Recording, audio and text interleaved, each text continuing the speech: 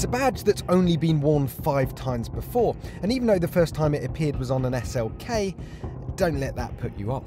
A Black Series Merc is a wild thing, lighter, faster and harder than whatever it's based on, and AMG has taken its time with this one.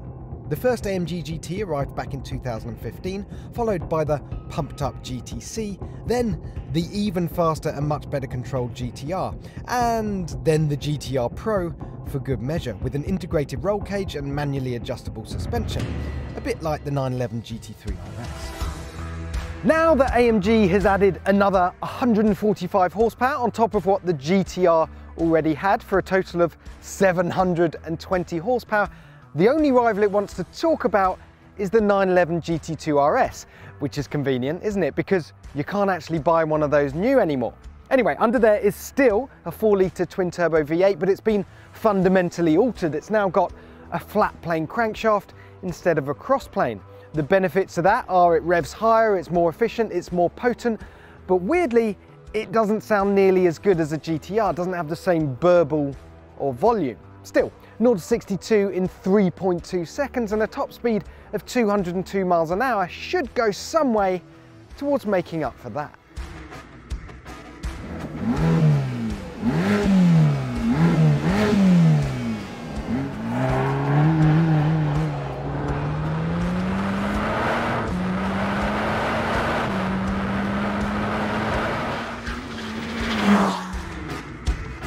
AMG has managed to make the interior of the Black Series feel like as much of an event as the exterior, which is saying something. You sit deep and low and the driving position is absolutely spot on, but controlling all these switches on the center console is a bit awkward. They're a bit of a stretch and you're impeded by the wing backs on these carbon racing seats. No matter, because you can control all your driving modes from these auxiliary switches on the steering wheel as well. Down here you'll notice a fabric door pull, a nod to light weighting, but what's the point in that when you've still got the metal door pulls as well? So the key to making this interior feel really racy is to go for the track package. That brings the extra titanium roll cage in the back and the harnesses on the seats. Well, in for a penny. Yes, it uses the same 7-speed twin-clutch gearbox as the GTR, but it has shorter ratios, a carbon fibre bonnet, roof and boot, thinner glass front and rear, ball joint bearings for the rear wishbones, preload adjustable coilover suspension with a 10mm ride height drop, adaptive dampers, adjustable torsion bars front and rear, additional underbody strengthening, and a choice between hard or softer compound Michelin Pilot Sport Cup 2R tyres. And breathe. That's right, owning one of these cars will involve a certain amount of manual labour. The front splitter can be extended by hand by 80mm, and then round the back you have this quite enormous double-decker rear wing. Both the top section and the bottom section can be adjusted manually through 3 different angles, and you've also got this centre section here which pops up automatically to act like an air brake. In terms of downforce, you've got 400 kilograms at 155 miles an hour, or 800 kilograms at the top speed of 202. So to stop your boot lid bending and deforming into all sorts of interesting new shapes, Mercedes has come up with an interesting solution.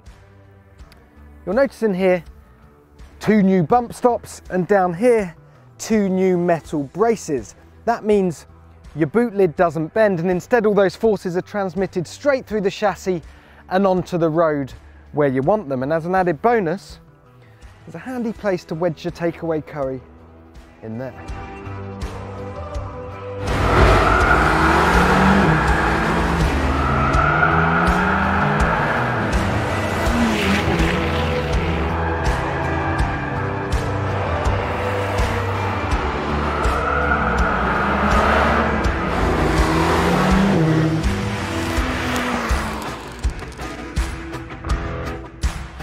Previous Black Series cars have been performers, gregarious, big noise, big character cars, but this is a little bit different. It's more focused, more track ready. The curbs rattle the suspension, the grip is outrageous, and all it wants to do is just attack and devour circuits. It's quite full on.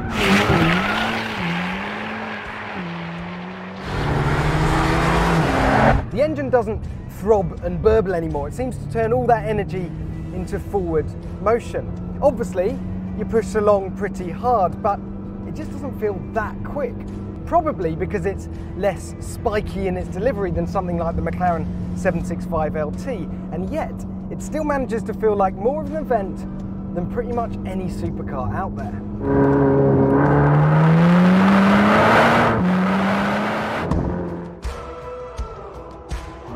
The brakes then. Yep, no quibbles with how those work. The steering, however, could do with a bit more weight. There are a lot of forces at play here, and any feedback is always welcome.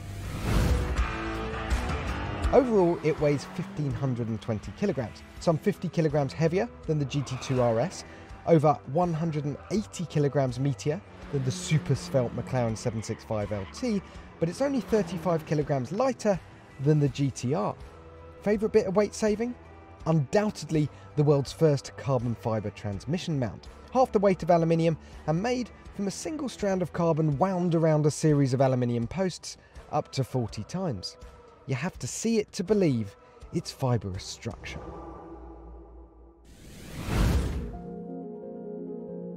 At 335 grand plus options, this is well over twice the price of a GTR. It's 100 grand more than a GT2 RS. It's 50 grand more than a McLaren 765 LT, which is a whopping amount of money when you consider this isn't even a limited series car. The Black Series badge is special and rare. We haven't seen one since the mighty SLS Black Series back in 2013. But there's no denying this is a Marmite car. You're either going to love it or hate it. There's no halfway house.